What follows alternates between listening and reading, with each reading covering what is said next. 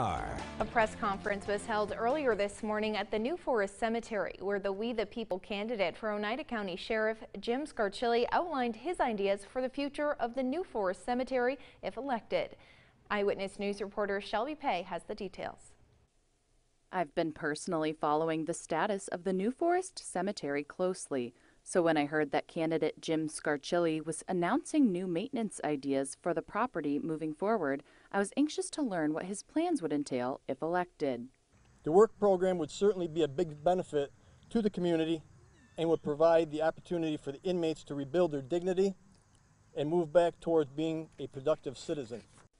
The work program that Jim is referring to is the Oneida County Inmate Work Program, which would allow certain inmate volunteers to be paid and receive sentencing credit in exchange for working jobs that teach them a new skill and benefit the community. So funding for this program, again, could be coming from some of that money that was allocated to Oneida County. There was $44 million from the ARPA, the American Rescue Plan Act. So why can't we tap into it and use it towards a positive program such as the inmate work release? But while this idea seems good on paper, current Oneida County Sheriff Robert Mashel explains the legal obstacles with this plan.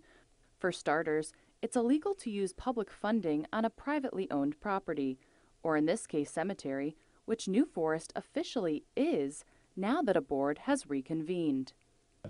You can't perform work on private property. So it's just you're using public funds to perform work on a private property, which is not allowed.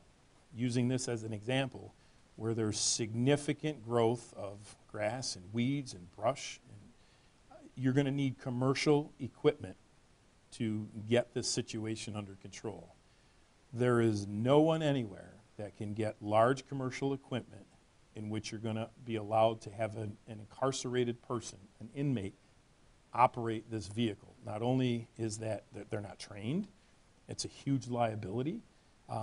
So again, it's easy to say these things, but again, we have to know our limitations. And I'll be speaking with the newly appointed cemetery board members in the next few days, so stay tuned for an update on their plans moving forward.